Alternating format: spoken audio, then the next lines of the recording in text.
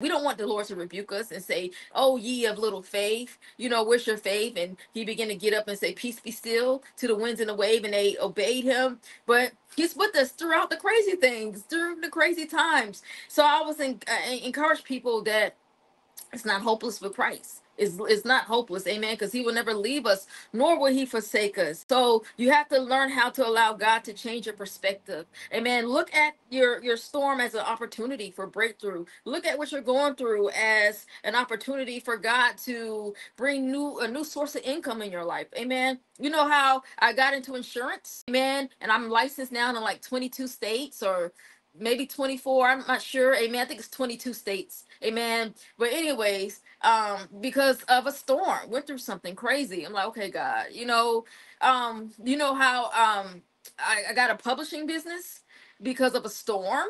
Like literally, I'm seeking God, and God said, "You're gonna have to launch your own business." And I started my publishing company in 2017, and it's been going strong ever since then. But it came through a crisis. Literally, you know how I wrote 50 books, and I'm not boasting on me, I'm boasting on him. Because it's all him. Because I can look at any book and I can go back and I'm like, wow, God, this is you. This is you. Literally, I can see God's spirit all throughout it. My God.